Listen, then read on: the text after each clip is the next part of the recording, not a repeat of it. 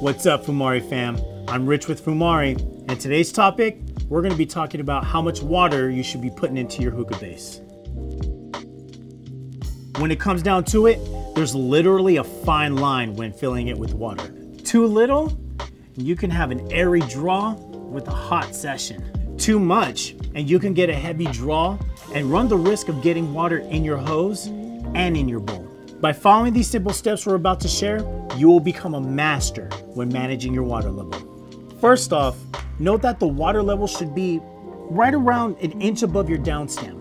Consider this a sweet spot for maximum flavor while keeping the smoke cool. To achieve this, find the spot on the base where you feel that will be and fill the water up to there. Now connect your hookah stem and inhale lightly on your hose. If there are very few bubbles happening, chances are there isn't enough water and you should add more. Or on the other hand, if you inhale and bubbles are reaching the top of your base, you should take some water out. Trial and error like this is the best way to ensure that your water level is perfect before you start smoking.